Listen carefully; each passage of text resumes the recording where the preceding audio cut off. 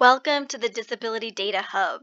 This research tool is brought to you by the Arizona Developmental Disabilities Planning Council and Arizona State University. This video will go over how to use the Disability Data Hub. It's an interactive map full of great information. So let's get started. If you want to navigate the data using a keyboard, select the speech bubble icon in the top right corner, and that's where you'll find some keyboard accessibility instructions.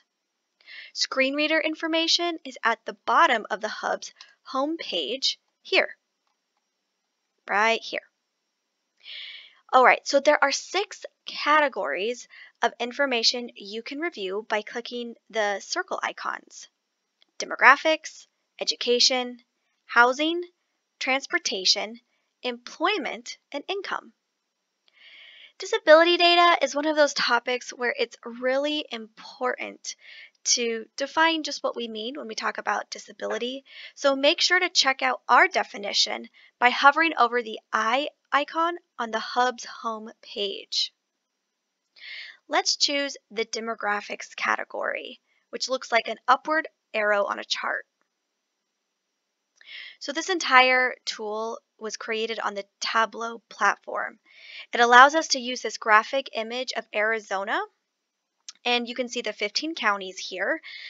We'll be able to look at statistics based on statewide and county data, and it's all going to provide a picture of the disability experience in Arizona. I'm going to scroll up a little bit here. Perfect. Okay, so you'll notice these 4 dots. Some of these categories, including demographics, have multiple subgroups that you can browse. You can click through them. Demographics has 4 subcategories. We get into the gender and age data. I believe there are also, race and ethnicity data sets. And then finally, we have some data around disability type, which is actually really helpful. So let's stop here for a moment. Let me show you around how this works. So you can select a county. Let's scroll down. Let's select Mojave. All right. So we've selected Mojave County, and it has adjusted. This tool has adjusted to show us the total population. We also have the percentage of the population, which identifies as having any of these 6 different types of disabilities. Now, if I hover over this bar for hearing difficulty, it's going to provide me a tooltip. Now, before pulling these percentages, I always encourage people to look at these tooltips. It explains what you're looking at, it puts it into context. In fact, let's just read this one out loud. In 2015, 6.3% of individuals with disabilities living in Mojave County reported having a hearing difficulty. Now, 2015 was a while ago, so the cool thing about this tool is that I can scroll up.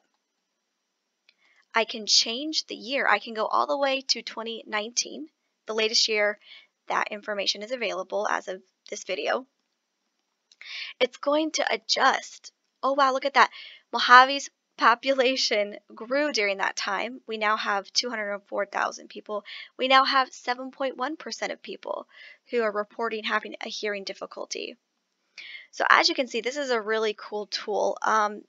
We start with the Arizona statewide data, then we come down to the county data. I can go to Coconino, I can go to Pima.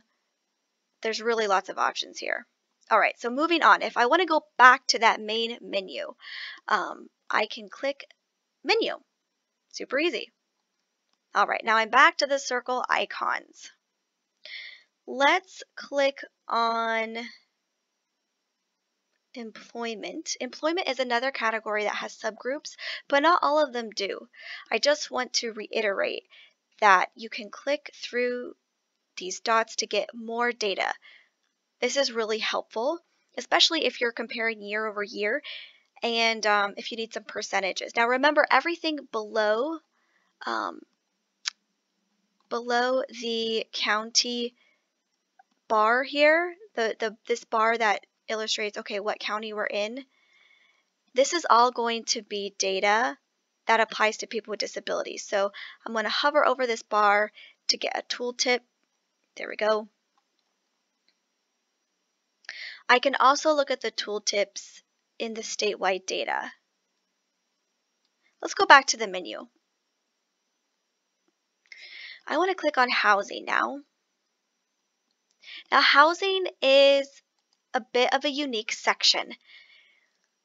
The housing data for, all of the Arizona residents combined is pretty limited when we talk about individuals with disabilities. So we've included the data for the Phoenix, Mesa, Scottsdale metro area. That is the only data we could get access to. And it measures this in 2-year increments. So we have 2015, 2017, and 2019. Again, you'll have the, let's choose 2017. You'll have the tooltip here. For housing, it's really important to hone in on this, again, because of the limited nature of the actual information. And you may see, hey, this is kind of low. Only 1,686 housing units were available. This is actually in thousands. So you could read this as 1.6,860,000. So that's an important aspect of this housing section. So one really cool feature, if you scroll down, are these little icons on the bottom. Yeah, so these are actually ways to share this entire data set with someone. If you'd like to download it, that's an option as well. This is a cool feature if you want to capture one of these charts for an article or a report and you simply need that graphic of a specific chart. That's a really great way to do it. And then this is an option to take this entire tool to full screen. If you scroll up, you'll notice we have a sidebar. This has helpful data links you may be interested in, including more information about navigating this whole tool with your keyboard, the actual sources for a lot of this data, which is the census, some information about disability statistics from Cornell, and some web accessibility information as well. Now, if you need to report a bug or error, we have some contact information listed here for you on the home page of the Data Hub.